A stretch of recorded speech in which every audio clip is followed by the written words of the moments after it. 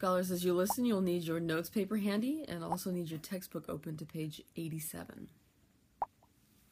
We start in section 2.4 with a definition for the average rate of change of a function over an interval.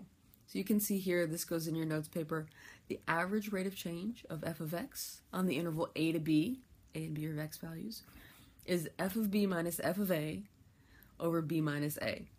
And you think about it, you might start to recognize this is the slope formula. This is change in y over change in x. So there's an example here. This is page 87 in your book. If I want to find the average rate of change of the function x cubed minus x on the interval 1 to 3, I can start with my average rate of change expression, f of b minus f of a over b minus a. You can see here that in this problem, standing in for a is 1 and standing in for b is 3. I'm going to replace all the b's in my expression with 3. I'll replace the a's with 1.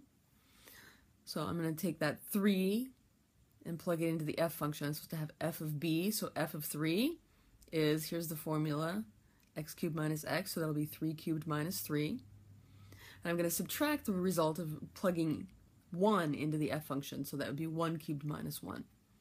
I can evaluate that. I get 24 minus 0 over 2. I'd say the average rate of change of the function f of x on the interval 1 to 3 is 12. Here in your textbook on page 87, we have a description of a graph here. This is the graph of the days as they go by and the number of fruit flies in a laboratory experiment with fruit flies. And we've been asked to compute the average rate of change of the number of fruit flies and using the points from the graph. So P is 23, 150 and Q is 45, 340. So we're going to use that same expression we used before. Here we don't have a formula f of x, but we do have two ordered pairs. So we're going to compute change in y over change in x. So change in the number of fruit flies divided by the number of days.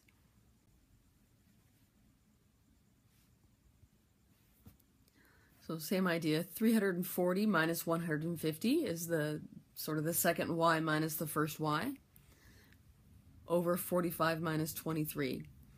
When we compute average rate of change in the context of a problem, we want to keep the units with it whenever possible. Sometimes just getting the units right is worth a point on the AP test. So think about those y values, the fruit fly values. 340 minus 150, the units were fruit flies, number of fruit flies. So you can see I've written in, kept my units up there. And in the denominator, 45 minus 23, those are both numbers of days. So my final, the next step, 190 fruit flies, a change of 190 fruit flies over 22 days, which you can simplify to say 8.6 fruit flies per day.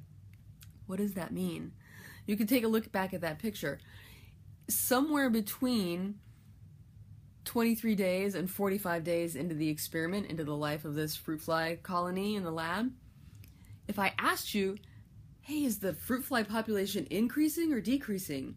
How many more fruit flies are we gaining every day?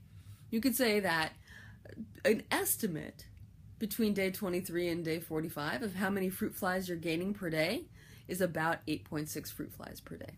And you can see, look at the beginning of that graph, about the first 10 days, if you tried to compute the rate of change, the average rate of change, you would see that it's much lower, and that shows up.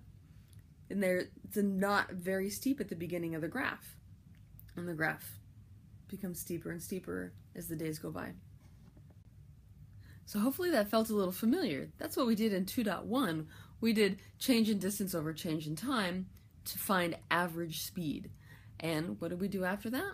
We wanted to start to investigate instantaneous speed. So we're going to move on from this idea of average rate of change, how much does a quantity change over a large time interval, to instantaneous change. How fast is a quantity changing right now?